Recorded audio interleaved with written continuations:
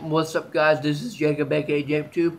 Welcome back to another video. Today I'm going to be showing you guys my updated Joe handcrafted Blue Sleeves notebook. As you can see, it's very cool. What's really cool about this notebook is it's printed on both of the sides, the top and the bottom. Well, the back, as you see. It's got like washable pages. Like you can I'll be right back. Alright, you guys, I'm sorry I made a little mess. But yeah, what's really cool about this notebook is like you can draw on it, and then you can take an eraser and wipe off the pages. And you can also do it with your erasable marker as well. Like you can draw on it, and then you just wipe it off.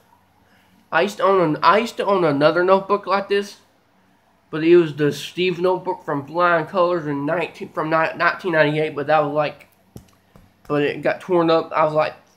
I'd say I was like 3 or 4 years old when I had that notebook. It was my sister's, but she got old. She was looking in her toy box and she found it, so she gave it to me, which sadly I tore up. I'll probably get that from eBay one day, but I don't know when. The cheapest one I found was like I think it was like $100 and something for a Blue Sleeves Flying Colors notebook. But I'm not paying $100 for a Blue Sleeves notebook. That's definitely out of the question for now. But and I also found the Flying Colors Joe notebook, but that was also expensive. It was like $100 something, but like I said, I'm not paying $100 for a Blue Sleeves notebook. So that is, like I said, it's out of the question.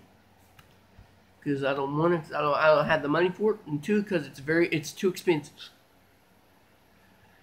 But if I find one that's cheap, then I'll try to buy it. I don't know if I can, but I'll try.